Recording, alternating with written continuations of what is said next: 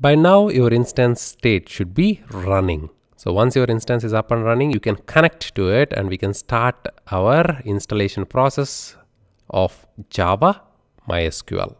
To do that, before we go ahead and connect, give this instance a name so that it's easy for us to remember. Flight services.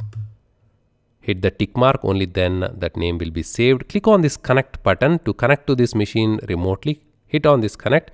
There are different options here. You can use Amazon's AWS Session Manager. If you select the third option, which is EC2 Instance Connect, in the browser itself, it will open up a shell for you by using the SSH connection. We don't need that.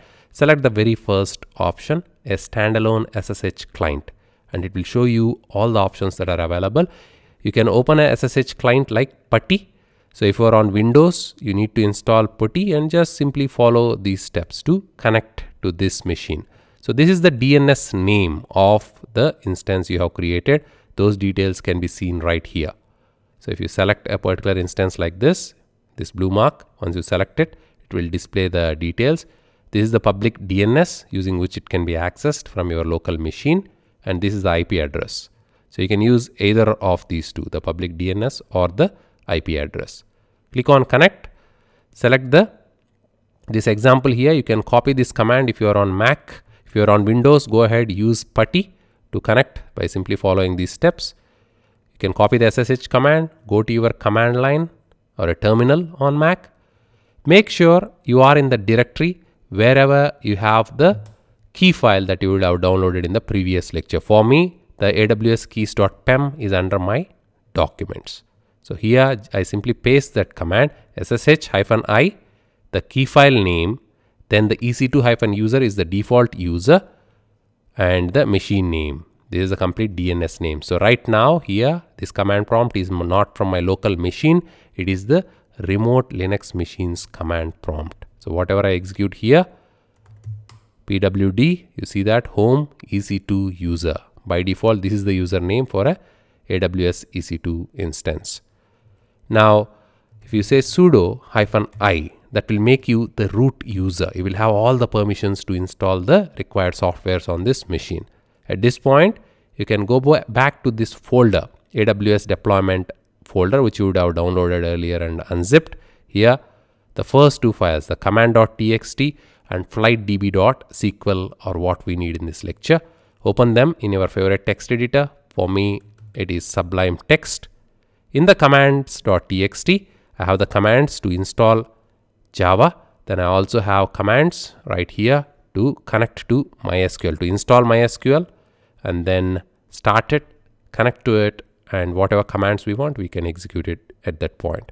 So the first step is to do a yum install Java 1.8. If you go check the Java version, there is a default Java that comes here, Java-version. You see it is 1.7. So we at least need Java 1.8. You can install later versions as well. By default, Java 1.8 can be installed. That package is already there on this box, this instance.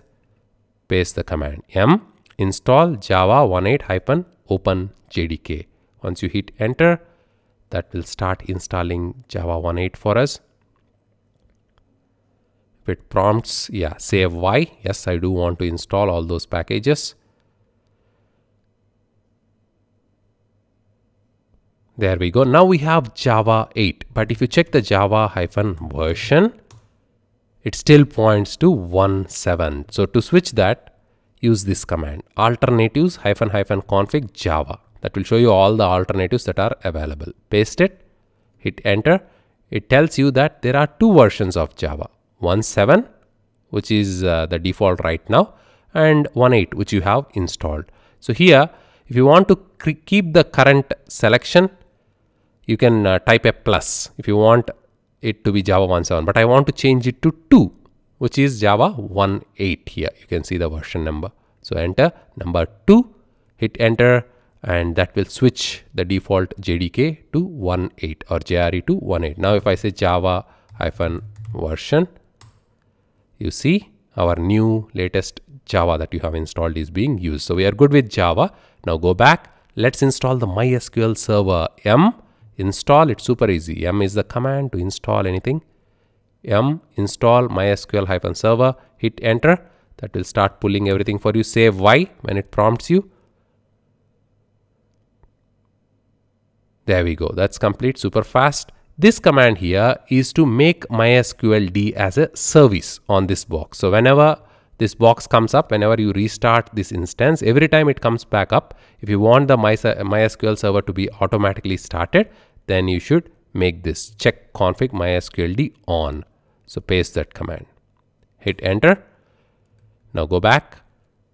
Service, start it manually for the very first time, right click, paste it. This is how you start a service on a AWS Amazon Linux instance. Service MySQL start. In this case, MySQL is the service name. Start is the option that we are asking it. We can stop it, we can restart it, and so on. There we go. MySQL is up and running. You can change the root password by using the following command. In my case, I want the root password to be test1234. That is what is used inside this application. The flight services uses root as the user and then test1234 to connect to that database. Whatever password you have in the flight services, or if you are downloading this jar directly, make sure you have the same password, test1234, because it expects it to be test1234. But if you have developed this project on your own from my end-to-end Java project course, then you could have given whatever password you want. So copy that command, go back to the command prompt, paste it. There we go. Now the root password is that. Connect to MySQL. MySQL-u root-p is the command. Paste it. So the server is running. Now we are trying to connect to that server. -p is the password. There you enter the root password, test1234. Hit enter and you are on the MySQL prompt. Here you can execute whatever SQL commands you want. Go to the second file, flight SQL DB or flight db.sql, Control A, Control C, come back, paste it. I will explain what that file is. Paste it, let it finish. There we go. It has done a lot of work for you. Let me go back to that file now. The first line here is to create a database called Reservation. And then we use that database. Inside that we are creating a flight table, a passenger table, and at the end of it, a reservation table, which refers to both these tables. A reservation is made of a flight and a passenger.